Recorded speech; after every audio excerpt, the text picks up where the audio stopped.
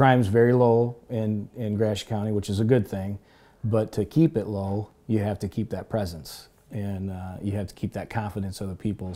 I've lived here my whole life. I can remember, you know, after 2 o'clock in the morning, there was no deputy. You hit a deer, you have an accident, maybe the state police could come from another community, but there wasn't any sheriff patrol on the road. That's all changed today, and that's primarily because of tax base. I mean, that's really what it revolves around. We were down to one patrol in the county in 08, 09, 10, and 11. And they're always the first to go. They're always the first ones that have to take a pay cut.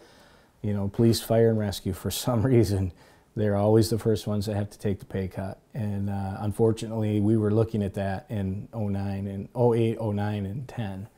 We were looking at those cuts. 2010, 2011, we started seeing turbines going up, and now there's 3 at any given time, Sherriff Patrol, and now we're back to full staff.